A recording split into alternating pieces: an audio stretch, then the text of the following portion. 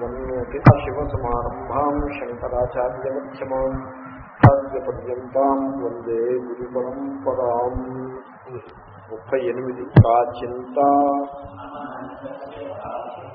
क्रियावानिन्द्रियस्य का अप्राणो ह्यमनः शुभ्रः इति सत्यं श्रुत्यः तस्य मनस्సు కాని నాకు కా చింత ఏమి చింతగలదు అనింద్రియస్య ఇంద్రియములు కాని నాకు కా క్రియావా ఏమి కర్మగలదు అప్రాణః అమనాః శుద్ధః ఇది అనే శృతే వేదము యొక్క వచనము సత్యం హి యథార్థమే కదా. ముండకోపనిషత్తులో చాలా గంభీరమైన ప్రతిపాదన ఒకటి ఉన్నది. ఆ వాక్యం శాస్త్రం ఆ వాక్యాన్ని ఆ విధంగా బోధించి ఉండకపోతే మనంతటా మనము ఆత్మస్వరూపాన్ని ఆ విధంగా గుర్తించడం కష్టం. ఆ వాక్యం ఏంటంటే అప్రాణో హ్యమనా శుభ్ర అని ఆత్మస్వరూపాన్ని బోధిస్తూ ఆత్మా శుభ్ర, ఆత్మ చైతన్యమని, చిద్ధాతు. ధాతువు అంటే దాని యందు మరి ఇంకా ఏ కల్తీ లేదు అని అభిప్రాయం. బంగారపు ముద్ద అన్నారనుకోండి, అది బంగారపు ముద్ద అంటే అర్థం ఏంటి? అది ప్యూర్ గోల్డ్ అని అర్థం. ముద్ద కర్పూరము అంటారు ఈ హారతిచ్చేవాడు. ఈ బిళ్ళలు మీరు కొనుక్కొచ్చారనుకోండి, దాన్ని వెలిగిస్తే అది వెలగదు ఒకట. తీరా దాన్ని కష్టపడి దాన్ని మంట పెడితే ఆ చిన్నదేదో ప్లేట్లో దాన్ని మంట పెడతారు కదా, దాని అడుగున యాష్ మిగిలిపోతుంది. ఎందుకంటే వాడు ఆ కర్పూరంతో ఏవేమో కలిపేస్తాడు, సమ్ యాష్ని మిక్స్ చేస్తే అది అడ్డుకున్నప్పటికీ యాష్ మిగిలిపోతుంది. దాంతో 50% కలిసి ఉంటాయి ఈ బిళ్ళలు ఫార్ములేషన్ చేసింది. అలా కాకుండా మా నాయనగారు అంటూ ఉండేవారు, ముద్ద కర్పూరం కొనుక్కురారా అంటే స్వచ్ఛమైన కర్పూరం, దాన్ని వెలిగిస్తే నో రెసిడ్యూ ఉండదు. అంటే ప్యూర్ కర్పూరం అనే ఆ ముద్ద అనే మాటకు అర్థం అది. సంస్కృతంలో ధాతువు అంటారు, చిత్ ధాతువు. ఇప్పుడు బంగారం ఉందనుకోండి, ప్యూర్ గోల్డ్ 99.99% గోల్డ్ అని అమ్ముతారు. దాన్ని ఆర్నమెంట్స్ చేయాలంటే దాంట్లో కొంత కల్తీ చేయాల్సి ఉంటుంది. సో దట్ ప్యూర్ గోల్డ్ ఉందనుకోండి, ఇప్పుడు మీరు ఆభరణాలని ఉద్దేశించి ఈ ఆభరణాలన్నీ కూడా ఆ బుద్ధ బంగారం నుంచే వస్తాయి. అది లేదే ఆభరణాలు ఏమీ లేవు. కానీ ఒక ఆభరణాన్ని మీరు తయారు చేసేప్పటికీ దాని యందు ఏవో కొన్ని లక్షణాలు రాగద్వేషాలను బట్టి వచ్చేస్తాయి. ఇప్పుడు ఏదైనా ఒక ఆభరణం చేతపట్టుకున్నాం అనుకోండి, అబ్బో ఎంత బాగుందో ఈ ఆభరణం అని అనిపిస్తుంది. ఏమంటే ఆ తర్వాత ఆ పనితనాన్ని చూస్తే చాలా ఆనందం అనిపిస్తుంది. ఇంకొకప్పుడు ఇంకొక రకం ఆభరణాన్ని చూసి నేనే అంటూ ఉంటాను చాలాసార్లు, ఏమిటిది ఈ పనితనం ఇలా ఉంది, చాలా అసహ్యంగా ఉంది, సరిగ్గా చేయలేదు వీడు అని అనిపిస్తుంది. సో మీకు ఒక ఆభరణము అని ఎప్పుడైతే అన్నారో, ఒక నామరూపాలు ఎప్పుడైతే వచ్చేసాయో, దాని యందు మంచి చెడు, రాగము ద్వేషము అనేటువంటి వికారాలు తప్పనిసరిగా ఉంటాయి. సో ఇప్పుడు 2 ఆభరణాలు నా ముందుకు వచ్చాయి. ఒక ఆభరణాన్ని చూసి ఎంత బాగుందో ఈ పనితనం, ఎంత అందంగా చేసాడు, చేసిన వాడు ఎంత కష్టపడి ఉంటాడో అని నేను అనుకుని ఐ వాజ్ వెరీ హ్యాపీ. ఇంకో ఆభరణాన్ని చూసి వీడెవడో సరిగ్గా చేయలేదు, పాడు చేశాడు అని అనుకున్నాను. ఇప్పుడు ఈ మంచి చెడు అనేది ముద్ద బంగారానికి ఏమైనా సంబంధం ఉన్నదా? ఈ మంచి చెడులు ముద్ద బంగారానికి వర్తించదు, అసలు అప్లై కావు. You should not apply both ఈ క్వాలిటీస్ని. దేన్ని కూడా మీరు ముద్ద బంగారానికి అసలు అప్లై చేయకూడదు. అంచేతనే ముద్ద బంగారము ఈ రకమైనటువంటి మంచి చెడు భావనలన్నిటికీ కూడా అతీతంగా తనదైనటువంటి ఒకానొక మహిమలో అది నిలిచి ఉంటుంది. దాని మహిమ అంటే ఏమిటంటే ఈ రకమైన అన్ని ఆభరణాలకి అది ఆలంబనంగా ఉంటూ కూడా తాను ఈ మంచి చెడులకు అతీతముగా ఉండుటయే దాని మహిమ. దాని మహిమ అదే, ఇంతకంటే వేరే మహిమ ఏం కాదు. సో దాన్ని శుభ్ర. ఈ ఆత్మ చిద్ధాతుడు శుభ్ర. ఏమిటి దీని శుభ్రత్వము అంటే చూడండి, ఇదే ఆత్మ చైతన్యము ఈ ఇంద్రియములలో అనేక రూపాలుగా ప్రకటమవుతూ ఉంటుంది. కన్ను దగ్గరికి వచ్చేప్పటికీ రూపాన్ని అనుగ్రహిస్తూ ఉంటుంది, చెవి దగ్గర శబ్దాన్ని అనుగ్రహిస్తుంది, వాగింద్రియం దగ్గర వాక్కును అనుగ్రహిస్తుంది. కానీ వాడి చూపుని బట్టి అరే వీడు ఎంత దుష్టుడురా, ఎంత దొంగ చూపు చూస్తున్నాడురా, చూస్తున్నాడురా అని మీరు చూపుని చెడు అని వర్ణించవచ్చు. లేదా మరొక చూపుని ఎంత ప్రసన్నంగా ఉంది ఆయన చూపు, ఎంత కరుణతోటి చూస్తున్నాడు అని వర్ణించవచ్చు. చూపు దగ్గరికి వచ్చేప్పటికి మీరు మంచి చెడు అనేటువంటి విభాగం మీరు చేయొచ్చు. సో మాట దగ్గరికి వస్తే మరీ తేలిక. వాడు నోరుప్పి మాట్లాడితే ఎంత మధురంగా మాట్లాడేయడమో, లేక ఎంత పరుషంగా ఎంత దుష్టంగా మాట్లాడేయడమో మీరు విభాగం చేయొచ్చు. కానీ ఈ ఒకడు పరుషంగా మాట్లాడాడు, అదే మనిషి మరొప్పుడు మధురంగా మాట్లాడాడు. కొన్ని వేరువేరు మనుషులు ఎందుకు ఒకే మనిషి తీసుకోండి, ఒకసారి పరుషంగా మాట్లాడాడు, ఇంకోసారి మధురంగా మాట్లాడాడు. ఇప్పుడు ఈ పరుషంగా మాట్లాడిన సందర్భంలో ఆ వాక్ అనే శక్తి ఏదైతే ఉందో ఆ శక్తికి మూలమేమి? ఆత్మ. మధురంగా మాట్లాడినప్పుడు ఆ వాక్ అనే శక్తికి మూలంలో ఏమున్నది? ఆత్మ. ఇప్పుడు ఈ ఆత్మయందు ఈ పరుషంగా మాట్లాడిన పారుష్యంతో కానీ ఈ మాధుర్యంతో కానీ ఆత్మకి సంబంధం ఉన్నదా? ఉందని ద్వైతులు అజ్ఞానులు భ్రమపడుతూ ఉంటారు. శాస్త్రం ఏమని చెప్తోందంటే ఆత్మ శుభ్ర, దానికి ఈ ఇంద్రియ వ్యాపారముల యొక్క మంచి చెడ్డలతోటి ఎట్టి సంబంధము లేదు.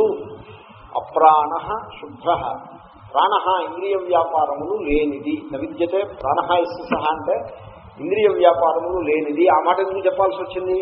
ఇంద్రియములనన్నిటినీ ప్రకాశింపజేసేది ఆత్మయే, అందుకోసం దాని యందు ఇంద్రియ వ్యాపారములు సంక్రమించవు అని చెప్పాల్సి వచ్చింది. సో ఆత్మ చైతన్యమునందు ఇంద్రియ వ్యాపారముల యొక్క మంచి చెడులు సంక్రమిస్తాయి. ఆత్మయందు ఆ రకమైన వికారములు ఉంటాయి. ఆత్మకి పాపము మంచి చెడు పాప పుణ్య అనేటువంటి సంపర్కం ఉంటుంది అని మనిషి భ్రమపడే అవకాశం ఉంది. నువ్వు అలా భ్రమపడకు.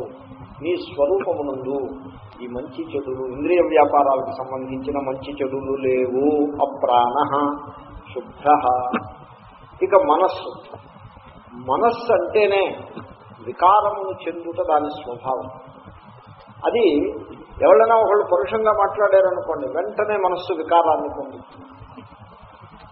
మళ్ళీ ఎవరైనా మంచి మాట మాట్లాడారనుకోండి, ఎంతో ఉల్లాసం కలుగుతుంది. నిజంగా it is indeed like that.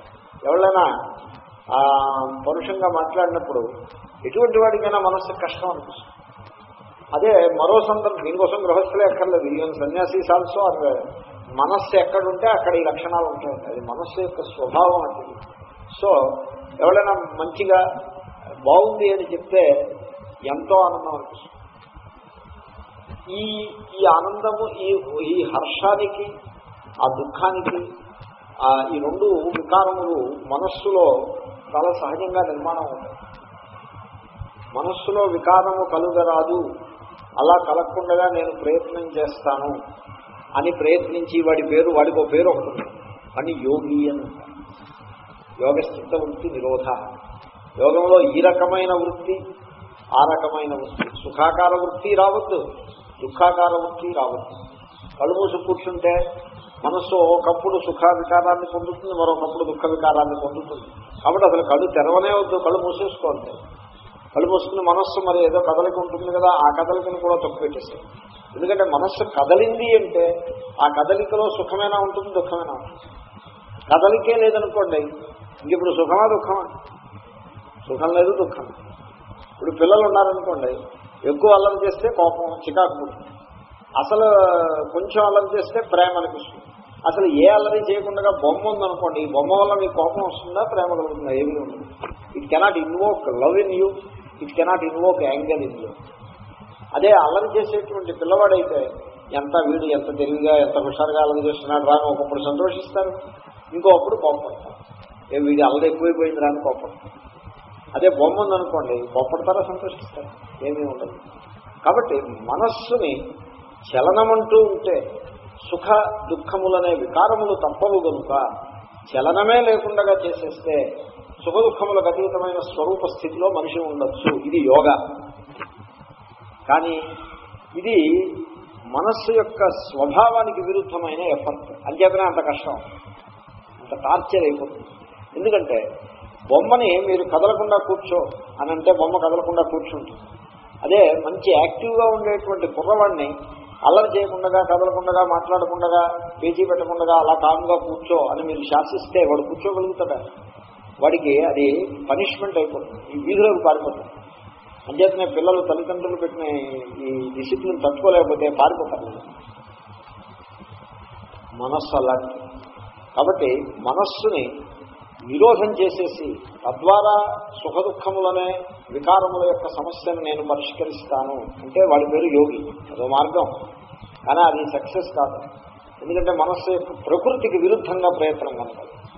కానీ వేదాంతంలో ప్రయత్నం అది కాదు. వేదాంతంలో ఇంకా అంతకంటే మౌలికమైనటువంటి ఎఫర్ట్ చేస్తాం. ఏమిటంటే మనస్సు నేను మా ఇద్దరి మధ్య సంబంధం ఎట్టింది. మనస్సు నా చేత దర్శింపబడుతూ I am the experiencer of various moods of the mind. మైండ్లో మూడ్ వస్తుంది. మూడ్ అంటే వికారం. సుఖము అనే వికారం వస్తుంది. ఆ వికారానికి నాకు సంబంధం ఏమిటి అంటే ఆ వికారమును అనుభవించే భోక్తని నేను. మనస్సులో దుఃఖము అనే వికారం వస్తే దాన్ని అనుభవించే అనుభోక్తని, అనుభవించేవాడను నేను కూడా. అలా అనుకోండి. ఇప్పుడు చిత్రం ఏంటంటే మనస్సునికి నాకు స్పష్టమైనటువంటి గ్యాప్, ఆ తేడా మనకు కనపడుతూ ఉంటుంది. ఆ వివేకాన్ని మనం పైకి తీసుకురావాల్సి ఉంటుంది. వివేకం ఉంది, తేడా ఉంది. కానీ అజ్ఞానం చేత, లేకపోతే అలవాటు చేత, అజ్ఞానం అన్నా అలవాటు అన్నా ఒకటే. సో అలవాటు చేత ఆ వివేకము అంటే తేడా, ఆ తేడా కప్పుబడిపోయింది. మనస్సులో సుఖ మూడొస్తే నేను సుఖిని, దుఃఖ మూడొస్తే నేను దుఃఖిని అని వీడు మనస్సే నేను, నేనే మనస్సు అనేటువంటి ఒక అజ్ఞానంలో, అవివేకంలో బతుకుతూ ఉంటాడు. అని వాస్తవమేమనగా మనస్సు ఒక ఇంద్రియం, అది ఒక ఇన్స్ట్రుమెంట్, ఒక కరణము, పనిముట్టు. మనస్సు అనే పనిముట్టుని మీరు ఉపయోగించి మీరు అనేక పనులు చేసుకుంటూ ఉంటారు. ఇప్పుడు మీకు సినిమా చూడాలనిపించింది అనుకోండి, మీరు మనస్సుని ఉపయోగించి సినిమా చూడాల్సి ఉంటుంది. కన్ను చూడాలంటే మనస్సు చూస్తుంది కన్ను ద్వారా. వినాలనుకోండి, మనస్సు ఎక్కడో ఉందనుకోండి, మ్యూజిక్ వినగలుగుతారా? మనస్సు అనే పరికరాన్ని ఉపయోగించుకుని మీరు మ్యూజిక్ వినాలి. ఎందుకంటే చెవి ద్వారా మ్యూజిక్ని వినేది మనస్సు, చెవి వినదు, చెవి ద్వారా మనస్సు వింటుంది. కాబట్టి మనస్సు అనే పరికరాన్ని మనం వాడుకుంటున్నాం. సో నేను మనస్సుని కాదు, మనస్సు అనే పరికరాన్ని వాడుకునేవాడం. ఇప్పుడు పట్టకారు ఉంది, కటింగ్ ప్లేయర్, దాన్ని నేను ఉపయోగిస్తూ ఉంటాను. ఆ పట్టకార ఒక వస్తువుని పట్టుకుంటుంది, గట్టిగా పట్టుకుంటుంది. మీరు లాగినా ఊడి రాకంత గట్టిగా పట్టుకుంటుంది. దానికి ఆ పవర్ ఎక్కడి నుంచి వచ్చింది? చేతి నుంచి వచ్చింది. లేకపోతే పట్టకార తనంతా తనే పట్టేసుకుంటుందా? నో. ఈ చేతిలో ఉన్నటువంటి శక్తి ఆ ఇన్స్ట్రుమెంట్లో ప్రకటమవుతుంది. సో కర్ర ఉందనుకోండి, కర్రతో కొట్టాననుకోండి, మీకు దెబ్బ తగులుతుంది. ఆ దెబ్బ దేని వల్ల తగిలింది? కర్ర వల్ల తగిలింది. కానీ కర్రకి మీకు దెబ్బ కొట్టేంత శక్తి కర్రకి ఎక్కడి నుంచి వచ్చింది? చేతి నుంచి వచ్చింది. సో అదేవిధంగా మనస్సు అనే పనిముట్టుని మీరు వాడుకుని చూస్తున్నారు. చూడడం అంటే జ్ఞానం. సో మనస్సుకి ఈ జ్ఞానాన్ని సంపాదించే సామర్థ్యం ఎక్కడి నుంచి వచ్చింది? నా నుండి వచ్చింది. ఎందుకని? I am the knowledge. అలాగే శబ్ద జ్ఞానాన్ని మనస్సు ద్వారా నేను తెలుసుకుంటున్నాను. ఆ సామర్థ్యం దానికి ఎక్కడి నుంచి వచ్చిందంటే నా నుండే వచ్చింది. కాబట్టి మనస్సుకి ఆ దాని పేరు మనస్సు.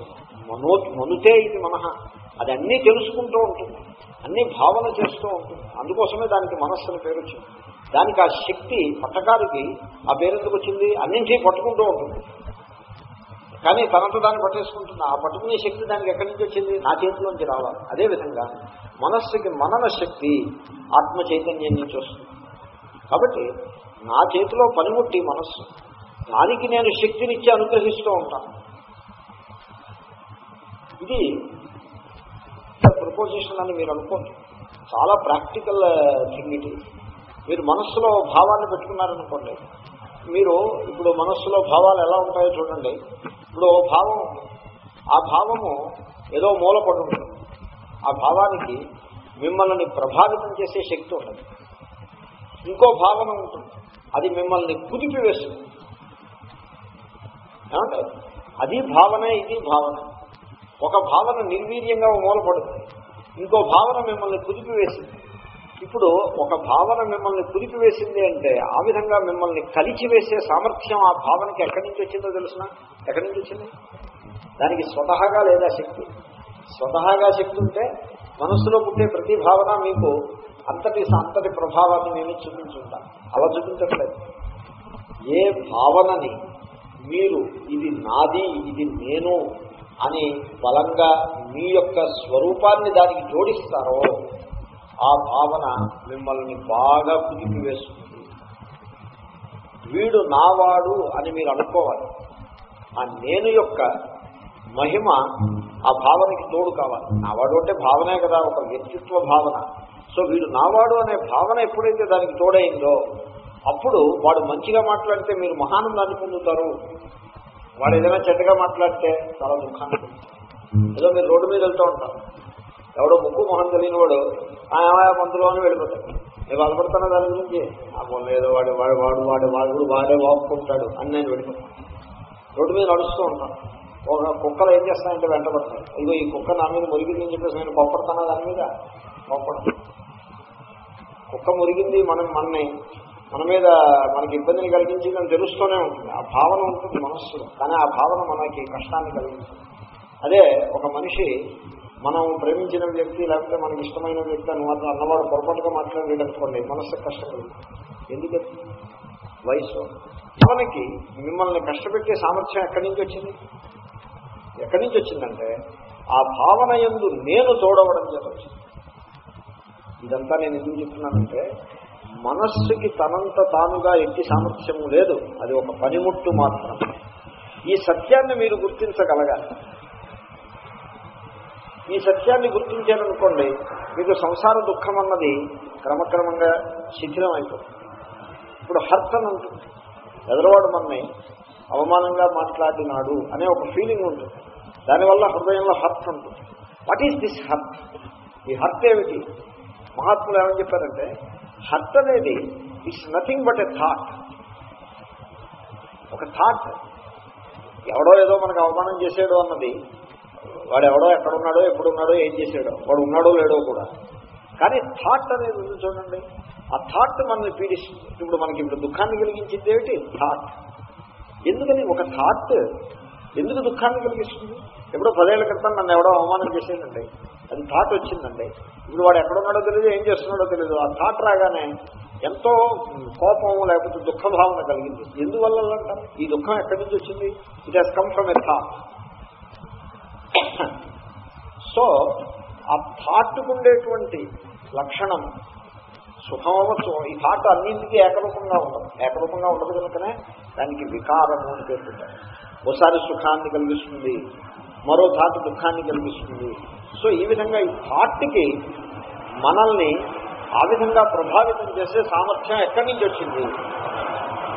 దిగ్మాల థాట్ అలా పుట్టింది, ఇలా పోతుంది. అది స్వతంత్రమైనటువంటి శక్తి జ్ఞానాన్ని అది ఇవ్వలేదు. అది ఆత్మ చైతన్యంలో ప్రకాశించి మనకి అది జ్ఞానాన్ని ఇస్తోంది. అటువంటి థాట్ తెలియబడుతోంది, చైతన్య ప్రకాశంలోనే తెలియబడుతోంది. అటువంటి థాట్కి మనల్ని సుఖ దుఃఖముల వికారములను కలిగించేటువంటి శక్తి దానికి ఎక్కడి నుంచి వచ్చింది?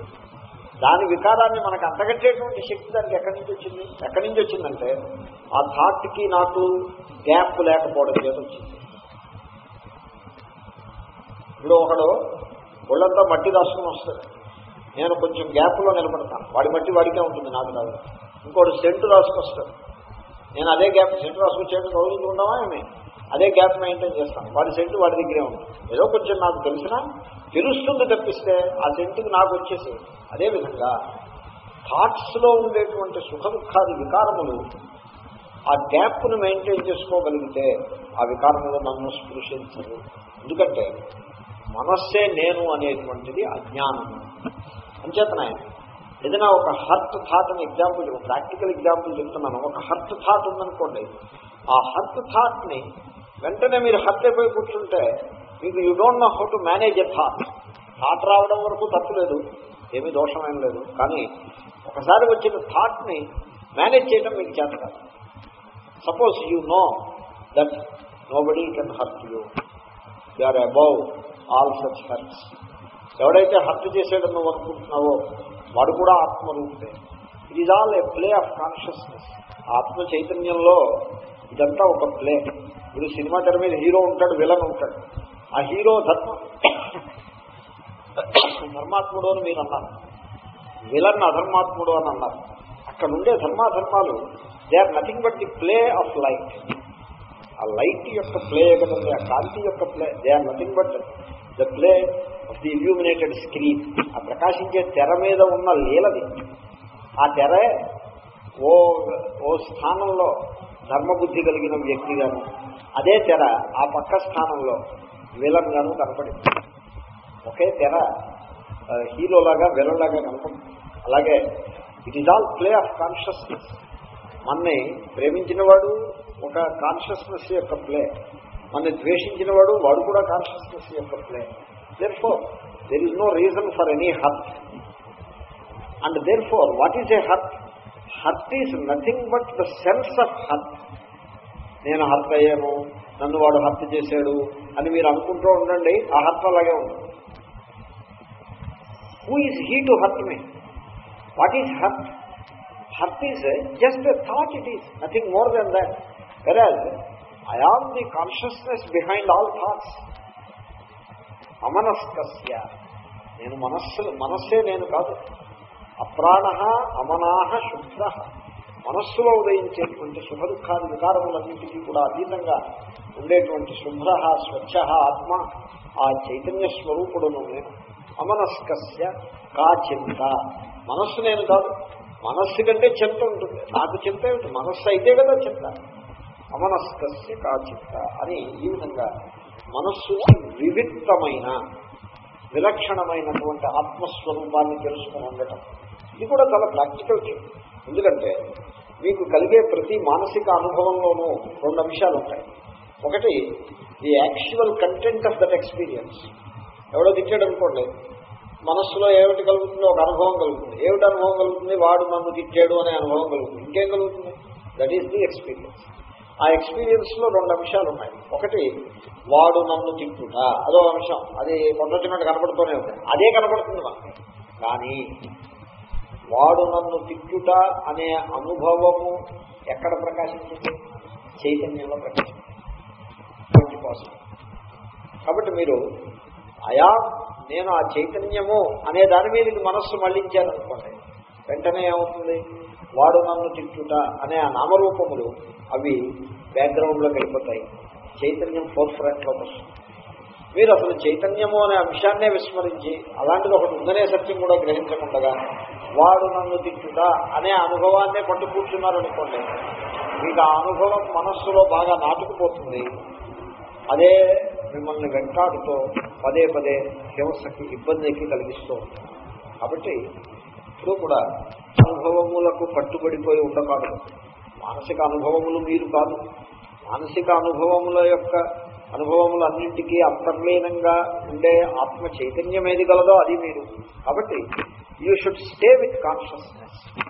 I am the conscious being అని ఆ కాన్షియస్నెస్ చైతన్యముతోటి మమేకమై ఉండాలి. కానీ ఆ చైతన్యము యొక్క ఉపరితలమునందు ప్రకాశిస్తూ ఉండేటువంటి వివిధ మానసిక అనుభవములతోటి మమేకమై ఉండరాదు. సో దాన్నే గాంభీర్యము అంటారు. ఎవరైనా ఒక మనిషి చాలా గంభీరంగా ఉన్నాడు, గంభీరమైన స్వభావం కలవాడు అంటే అర్థం ఏంటి? గమ్ముని కోపం కానీ చికాకు కానీ పడ్డడు, గమ్ముని కంగారు పడిపోయి అలా ఉండడు, చాలా బేలగా కంగారు పడిపోయేవాడు బేల మనిషి అంటారు. చాలా గంభీరమైన స్వభావం కలవాడు అంటే అర్థం ఏంటో తెలుసిన మనస్సు యొక్క ఉపరితలంలో అనుభవాలు వేల మనిషికి కలిగినట్టుగానే గంభీరమైన మనిషికి కూడా కలుగుతాయి. వారికి ఏ అనుభవాలు లేని ఒక బండరాయిని కాదు అభిప్రాయం. అనుభవం కలుగుతుంది, కానీ ఆ అనుభవాన్ని అలా పరికిస్తూ ఉంటాయి. కంగారు పడి ఆ అనుభవానికి రియాక్ట్ అవ్వదు, ఆ అనుభవాన్ని అలా పరికిస్తూ ఉంటాయి. అంటే తాను అనుభవానికి సాక్షిగా నిలిచిపోతాను తప్పిస్తే తానే అనుభవము అనేటువంటి పొరపాటులో ఉంటుంది. అటువంటి వాడిని గంభీరమైన స్వభావము కలవాడు. ఇప్పుడు మనం చూస్తూ ఉంటాం, ఇది లోకంలో చాలా అనుభవానికి వస్తుంది. ఇప్పుడు ఓసారి కారులో వెళ్తున్నాను నేను, వెళ్తుంటే రెడ్ లైట్ వచ్చింది జంక్షన్ దగ్గర. రెడ్ లైట్ రాగానే స్కూటర్ ఆగింది. ఆ స్కూటర్ వెనకాల ఇంకో స్కూటర్ వచ్చింది, వాడు కూడా బ్రేక్ వేసి ఆపాడు. ఆ ఆపడంలో ఆ ముందు చక్రం వీడి వెనకాల ఉండే నేమ్ ప్లేట్ ఉంటుంది, నెంబర్ ప్లేట్ ఉంటుంది, దాన్ని ఉంటే టచ్ చేసింది. Just little touch. బ్రేక్ వేయటంలో ఒక్క పిసర్. వెంటనే వీడు ముందున్నవాడు వెంటనే క్యా అని మొదలెట్టాడు. మారుగా మొదలెట్టాడు. వీడన్నాడు మారుగా నువ్వే కాదు నేను కొట్టగలనని వీడు అన్నాడు. వీళ్ళిద్దరూ అప్పుడే ఒకళ్ళనొకళ్ళు సకాలు పట్టేస్తారు. ఏమీ లేదు. ఇది రియాక్టింగ్ మెంటాలిటీ. ఒక ఇన్ఫర్మేషన్ బుర్రలో రిజిస్టర్ అయిన వెంటనే ఇంకా ముందు వెనక చూడకుండా వెంటనే రియాక్ట్ అయిపోవడమే. అదే గంభీరమైన వాడు ఏం చేస్తాడు, ఆగుతాడు, స్కూటర్ స్టాండ్ వేస్తాడు, వెళ్ళి నేమ్ ప్లేట్ చూసుకుంటాడు. సమయం ఉంటే పర్వాలేదు, అది పాడైపోతే ఆయన దగ్గరికి వెళ్తాడు. ఎవరు మెస్టారా మీరు కొంచెం బ్రేక్ అది సరిగ్గా వేయాల్సి ఉంటుంది కదా, చూడండి నా నెంబర్ ఉంటుంది, వాట్ షల్ వీ డూ. ఇది అమెరికన్ మెథడ్. ఇది మీరు కారు ఎదరవాడు కారు కొట్టి అక్కడ స్కూటర్లో ఉండవు, కార్లే ఉంటాయి. నేను చూశాను కనుక చెప్తున్నా. మా మిత్రుడు మేము డ్రైవ్ చేస్తుంటే మావాడు అక్కడ రెడ్ లైట్ వస్తుందంటే కంగారుగా వెళ్ళేసి బ్రేక్ వేయడంలో వెళ్ళిపోయి ఎదరకారుని కొట్టేసాడు, బంపర్ని కొట్టాడు. వాడు దిగాడు, దిగి వచ్చాడు. ముందు తన బంపర్ అంతా చూసుకున్నాడు. మా దగ్గరికి వచ్చాడు, sir you should know that you are approaching A light. Cross roads లైట్ని అప్రోచ్ చేస్తున్నప్పుడు they are suppose to run a bit slow so that you can break it. How you can run so fast అనగానే మావాడు I'm sorry about it అని అన్నాడు. If he says anything more than that he will immediately report to the police. Then he told, you tell me shall we go to the police or shall we go to the mechanic to assess the damage or shall we settle among hour selves అని అడిగాను. అయితే నేను కొంచెం initiative తీసుకుని, ఎందుకంటే నేను నేను initiative, ఎందుకంటే మావాడు కొంచెం ఎక్సైట్ అయి ఉన్నాడు, నేను ఇనిషియేటివ్ తీసుకున్నాను. We will settle among hour selves అని అన్నాడు. అంటే వెంటనే వాడు ప్లీజ్ కమ్ అన్నాడు. నేను దిగి వెళ్ళాను. Yes shown the bumper, you see the bumper, it has taken a bend. So new car bumper is bend. అంటే నేను చెప్పాను let us take it. Then he said, I want to replace the bumper. Will you come and replace it? Or you believe me and you can replace it? Then he said, you replace, how much it will cost? I asked this person whether the whole thing is correct or not. He told, you have done the correct. ఎందుకంటే police దగ్గరికి వెళ్తే కూడా అలాగే ఉంటుంది, case register అక్కర్లేని పద్ధతిలో. ఇది American method. వాడు పొలైట్గానే ఉంటాడు, మనం పొలైట్గానే ఉంటాం. No reaction. చూడండి, చిన్న బిహేవియరల్ డిఫరెన్స్. దీనికోసం అమెరికా వెళ్ళక్కర్లేదు, మనలో కూడా చాలా మంది ఉంటారు. గురించి నేను దృష్టాంతం చెప్పాను. A small behavioural difference, బిహేవియర్లో difference అంటే కొంచెం లోతైనటువంటి శీలమును కలిగి ఉంటుందా, ఏ రియాక్టింగ్ యాటిట్యూడ్ కలిగి ఉంటుందా. దీనికి తేడా చాలా ప్రాక్టికల్. వీళ్ళే ఆత్మజ్ఞానులు కాదు, ఏమీ కాదు, కానీ still there is that potential with in you. నీవు అంత రియాక్టింగ్గా ఉండక్కర్లేదు, ప్రతిదానికి రియాక్ట్ అయిపోతూ ఉండక్కర్లేదు. You can tap that potential. నీలో ఆ గొప్ప పొటెన్షియల్ ఉంది. అదేంటండి వాడు అలా అంటే నేను రియాక్ట్ కాకుండా ఎలా ఉంటానండి అని వాడు ప్రశ్నించాడు అనుకోండి, ఈ డజన్ ఆ పొటెన్షియల్ ఉంది. ఎందుకుంది ఆ పొటెన్షియల్? ఎందుకుందంటే నీ స్వరూపము మనస్సు యొక్క అనుభవములకు లోతైనది. కేవలము మానసిక అనుభవములే నీ స్వరూపం కాదు, మనస్సే నువ్వు కాదు. మనస్సు కంటే ఒక స్టెప్ వెనకాల అంతర్లీనమైన ఆత్మ చైతన్య శక్తి రూపంగా నువ్వు ఉన్నావు. Try to invoke that power, try to invoke your nature, your true nature. Don't become a victim of the reactionary mind. అని దిస్ ఈజ్ అప్రాణో హ్యమనా శుద్ధ అనే దానికి some psychological interpretation, psychological advise. కాబట్టి మనస్సులో అనేక వికారాలు వస్తూ ఉంటాయి. ఏదో వికారం వచ్చింది కదా అని ఇంకా దాని వెంటబడిపోవడం, రియాక్ట్ అయిపోవడం అన్నది అది మనిషి తన స్వరూపం తెలుసుకున్న మాట కాదు. కేవలము మనస్సులో పుట్టేటువంటి రిపుల్స్ మాత్రమే కాదు, ఆ మనస్సులో ఉదయించే అలలు ఏవైతే గలవో ఆ అలల లోతులలో ఆత్మ చైతన్యము చాలా గంభీరమైనది, దేశకాలములకు అతీతమైనది, సాక్షాత్తు పరబ్రహ్మ రూపమైనటువంటిది ఈ మానసిక అనుభవముల లోతులలో దాగి ఉన్నది. నీ హృదయంలో దేవుడు దాగి ఉన్నాడంటే అర్థం అది. నీవు ఈ మానసిక అనుభవములలో తేలియాడుతూ అవి ఎటు కొట్టుకుపోతుంటే వాటితో పాటుగా కొట్టుకుపోతూ ఉంటే అంటే అర్థం ఏంటి? As long as you are committed to sensual and mental experiences alone, నీకు ఆ మనస్సు యొక్క లోతులలో ఉండే అనంత శక్తి అంతర్హితముగానే ఉంది. కాబట్టి మనస్సే నీవు కాదు. జన్మ శంకరులు అంటారు అమనస్కస్య కా చింత. చింత నాకేమిటండి చింత? చింత ఏమైనా ఉంటే మనస్సుకు ఉండాలి. మనస్సు నేను కానే కాదు. ఎందుకంటే ప్రాణో హ్యమనా శుభ్ర అని శృతి చెప్తోంది. ఆయన ఇంకో మాట అంటారు, ఇంకే శృతి చెప్పడమే కాదు, ఆ శృతి చెప్పినటువంటి సత్యాన్ని నేను ఆకలింప చేసుకుని మీకు చెప్తున్నాను. ఏమిటి చెప్తారండి? శృతి చెప్పిన సత్యాన్ని మీరు అవగాహన చేసుకున్నారనుకోండి, ఏమని చెప్తారంటే శృతి చెప్పి కరెక్ట్ అది అలా చెప్తున్నాయంటే అర్థం ఏంటండి? వాడు చెప్పిన మాట నిజం అని అన్నాడంటే అర్థం ఏంటి? వాడు చెప్పిన మాటను వీడు అనుభవంలో పరిశీలించి సత్యం అని తేల్చుకున్నాడు, దాన్ని నిగ్గు తేల్చుకుని చెప్పిన మాట. సో అదే అంటున్నారు శంకరులు, ఇది సత్యం శృతేర్వచ. నేను చెప్తున్నా మీరు వినండి. అప్రాణో హ్యమనా శుభ్ర అని మీ స్వరూపం గురించి ఉపనిషత్తు చెప్తోంది. ఆ మాట సత్యం, అది దాన్ని తెలుసుకునే ప్రయత్నం మీరు చేయండి. దాన్ని రిడిక్యూ చేయకండి. అదేంటండి ప్రాణం ఏంటండి, మేమేమో చేతులతో చేసే కర్మకి మాకు సంబంధం లేదంటారు ఏంటండి, ఇది ఎక్కడ వేదాంతం అండి అని అలా డోంట్ ట్రై టు రిడిక్యూ. ఈ ద్వైతులు అలాంటి పనే చేస్తారు. ఇలా ఒక ద్వైతి నాతో అంటాడు, ఏమంటే ఆత్మే బ్రహ్మ నేనే బ్రహ్మ అన్నాడు. నేనన్నాను don't try to ridicule like that. నేనే బ్రహ్మ అని అలా వెళ్ళకోవడంగా చూడకూడదు. అది ఆ వాక్యంలో ఉన్నటువంటి లోతుపాతుల్ని విచారించే ప్రయత్నం చేయి, వెయిట్ చేయి, కంగారు పడుకో. నీ గురించి నువ్వు అప్పుడే ఒక కంక్లూషన్కి రాకు, నేను పాపాత్ముడిని అని అప్పుడే ఒక సెటిల్మెంట్కి రాకు. చూడు, వేచి చేసి చూడు, నిన్ను నీవు పరిశీలించి చూడు ఏమవుతుందో అని చెప్పాను. కాబట్టి దాన్ని ఒక ఛాలెంజ్గా తీసుకుని పరిశీలించినట్లయితే అది సత్యము అని చెబుతుంది. అప్రాణో హ్యమనా శుభ్ర ఇది సత్యం శృతేర్వచ అని శృతి చెప్తోంది. ఇది యథార్థం సుమా అని శ్లోకం ఉన్నది. అమచింత క్రియావానింద్రియస్య కా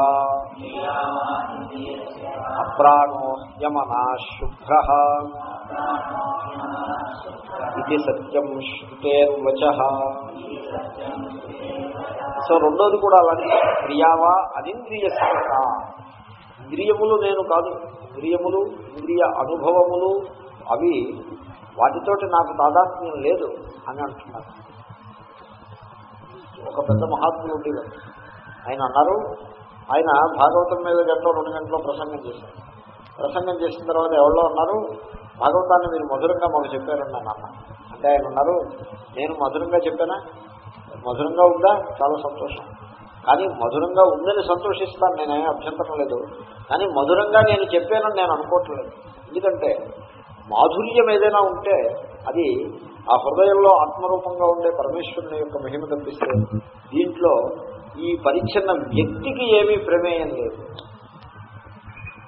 అయినా ఒక గంభీరమైన సత్యాన్ని, ఒక మధురమైనటువంటి సత్యాన్ని ఈ వాగింద్రియం ద్వారా ప్రకటించడం జరిగింది అంటే ఈ వాగింద్రియము అది ఒక ఈశ్వరీయమైనటువంటి శక్తి చేత ప్రకటమవుతుంది. చూడండి, ఆ వాగింద్రియాన్ని మీరు ఎప్పుడైనా పరిశీలించి చూడండి. సో రామ, ఇప్పుడు చిన్నప్పుడు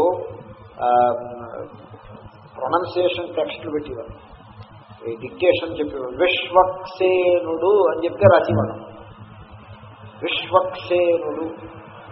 చూడండి ఆ ప్రొనౌన్సియేషన్ ఎంత క్విక్గా ఉందో చూడండి. వి వి అంటే దంతాలతో ఉచ్చరించారు, వెంటనే శ్వ, షా ఏమో మూర్ధ, ఆ అంగుడి వెనక్కి వెళ్ళి షకారాన్ని ఉచ్చరించారు. ఆ ఉచ్చరించడంలో పూర్తిగా అచ్చు కలిపి ఉచ్చరించకూడదు, షా అనకూడదు, ష్ అనే దాన్ని హల్లు చేసేయాలి. హల్లు చేసి మళ్ళీ దంతాల దగ్గరికి వచ్చి వకారాన్ని దానికి జోడించాలి. సేనుడు సాయమో ముతుల సానాం దంతాహని సా ఆ ఇగుళ్ళ దగ్గర నుంచి పలుకుతారు సా, కానీ కంఠంలో పలుకుతారు. విశ్వక్సేనుడు పలికి ఆ కాని హలంతంగా పలికి మళ్ళీ ముందుకొచ్చి సాని పలికి ఆ కాకి సాని జత చేయాలి. కరెక్ట్గా కొంతమంది విశ్వక్సేనుడు అని పలికితే తప్పది. కొంతమంది ఆ ప్రొనౌన్సియేషన్లో తప్పు ధరం అంటారు. ధరం కాదు, ధర్మ రా కింద మారావాలి. సో ఆ ప్రొనౌన్సియేషన్లో డిలే ఉండకూడదు, హలంతం చేసేయాలి, డిలే ఉండకూడదు. అలా డిలే ఉండదు. అలా మంత్రాలు చెప్తుంటే కఠినమైన మంత్రాలు అవే ఉంటాయి. అవి చెప్తుంటే ఆ నాలిక కొంతమంది సరిగ్గా పలకలేకపోతే ఏమంటారు, వాడి ముద్దు నాలిక రాదు. అంటే ఆ శబ్దోచ్చారణ మొత్తం ఆపరేటర్స్లో ఇట్నుంచుటూ అట్నుంచుటూ ఇట్నుంచుటూ కంప్యూటర్ కూడా అంత ఎఫెక్టివ్గా పనిచేయలేదు. అలా పనిచేస్తుంది. అది పని చేసేసిన తర్వాత పనిచేస్తుందిరా ఇది అని మీరు పరిశీలిస్తే మీకు తెలియాలి. కానీ లేకపోతే అది అంత అద్భుతంగా పనిచేస్తుందనే సత్యాన్ని మీరు గమనించకపోతే మీకు తెలియకుండా ఉండిపోతారు కూడా. కాబట్టి వాగింద్రియము ఇట్స్ ఎ గ్రేట్ ఫ్యాకల్టీ. దాంట్లో వ్యక్తి యొక్క అహంకి ప్రమేయం లేదు. వాచం తద్వాచోహ వాచం అని కేనోపనిషత్తులో ఆ వాగింద్రియం యొక్క మహిమ వెనుక ఐశ్వర్యమైన శక్తియే ఉన్నది. అలాగే బుద్ధి కూడా. బుద్ధి అంటే ఏదో డెప్పు ఉంటుంది, లోపల కొంత బ్రెయిన్ ఉంటుంది, అదొకటి అలా ముద్దగా ఉంటుందని కూడా మనకి తెలీదు. కానీ దానిలో ఎన్ని ఆలోచనలు ఉదయిస్తాయి, ఎంత జ్ఞానాన్ని దానిలో స్టోర్ చేయొచ్చు, ఎప్పుడు ఏ సత్యాన్ని కావలిస్తే ఆ సత్యం బయట, ఇదంతా కూడా ఒక అద్భుతమైన ఆపరేటర్స్.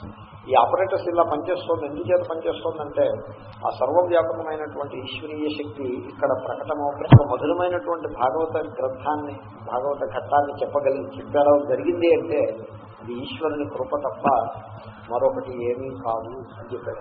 క్రియా జానింద్రియస్య, ఇంద్రియములు తమ తమ క్రియలను చేస్తున్నాయి, వాటిల్లో నాకేమీ కర్తృత్వం లేదు అనేటువంటి ఆ దృష్టికోణం ఉన్నదే చాలా అద్భుతమైన దృష్టికోణం. కనుక తెలిసిన వాడు ఆ మాట చెప్పగలుగుతాడు. సత్యాన్ని దర్శించడానికి చాలా లోతైనటువంటి అవగాహన కావాల్సి. సో అదేదో అలా అన్నారంటే అదేదో అలా అన్నాం సభా మర్యాద కోసం అన్నాడని మీరు అనుకోండి. అది మహాత్ముడు ఆ సత్యాన్ని దర్శించి అలా చెప్పగలుగుతాడు. కాబట్టి ఈ ఇంద్రియముల ద్వారా ఏవైనా వ్యాపారాలు కర్మలు జరుగుతుంటే ఆ కర్మలు కూడా నేను సాక్షినే కానీ వాటి యొక్క కర్తృత్వము నా యందు, వచ్చేటువంటి సుఖ దుఃఖాది వికారముల యొక్క భోక్తృత్వం నా యందు వాస్తవంగా లేదు. ఆత్మ అప్రాణ అమనాహ శుద్ధ అని ఒక అద్భుతమైనటువంటి ఆ చింత క్రియావానింద్రియస్య కా అప్రాణో యమనా శుభ్ర ఇది సత్యం శ్రుతేర్వచః కాలత్వాదదేశత్వాత్ అదిక్త్వాదనిమిత్తతః ఆత్మనోనైవ కాలాదేః అపేక్షాధ్యాయతః సదా. చెప్పండి. అదిక్త్వాదనిమిత్తతః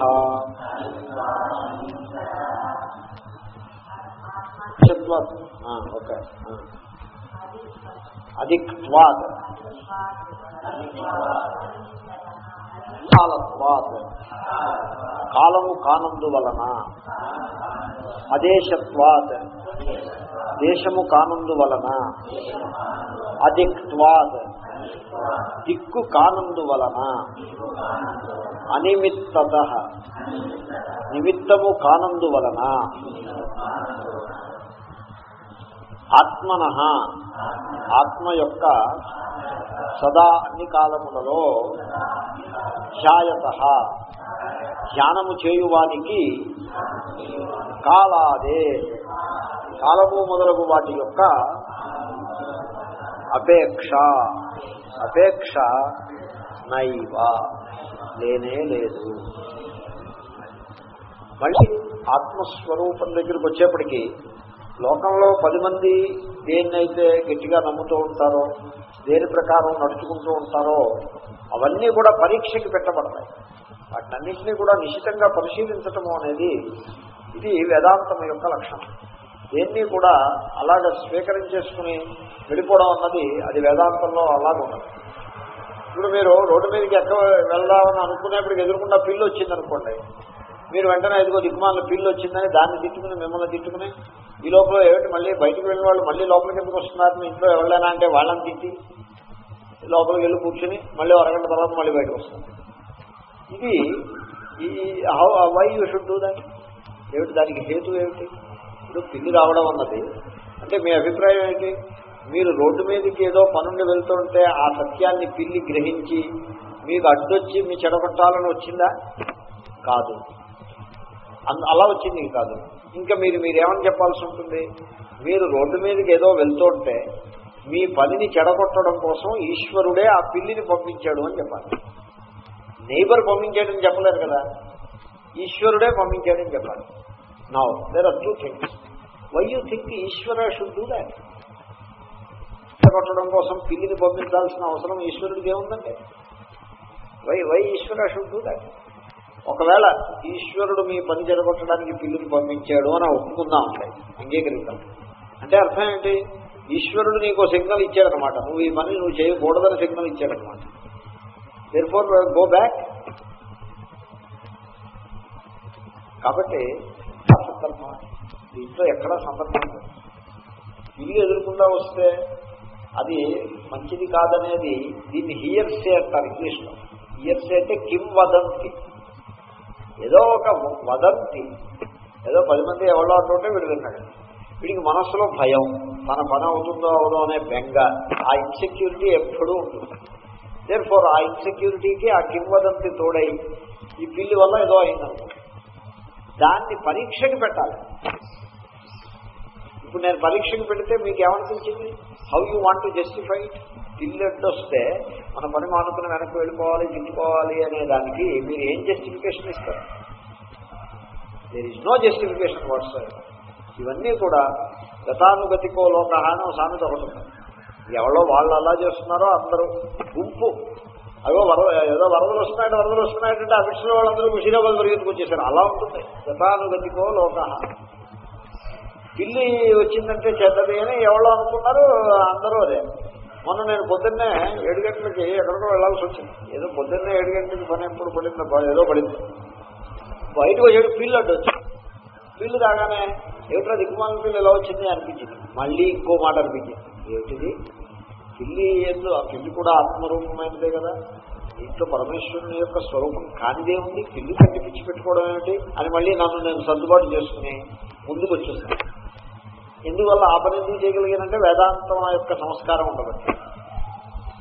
కాబట్టి మనము చేసేటువంటి పద్ధతుల్లో చాలా పద్ధతులు చాలా అసందర్భంగా ఉంటాయి, ఏ రకమైన విచారంతో సంబంధం లేకుండా ఉంటాయి. ఇక్కడ శంకరులు అంటున్నారు ఆత్మకు కాల సంబంధము లేదు, అకాలత్వా ఆత్మన అకాలత్వా. ఆత్మకు కాల సంబంధం లేదు, కాలము మిథ్య. There is no past, there will be no future, there is only present.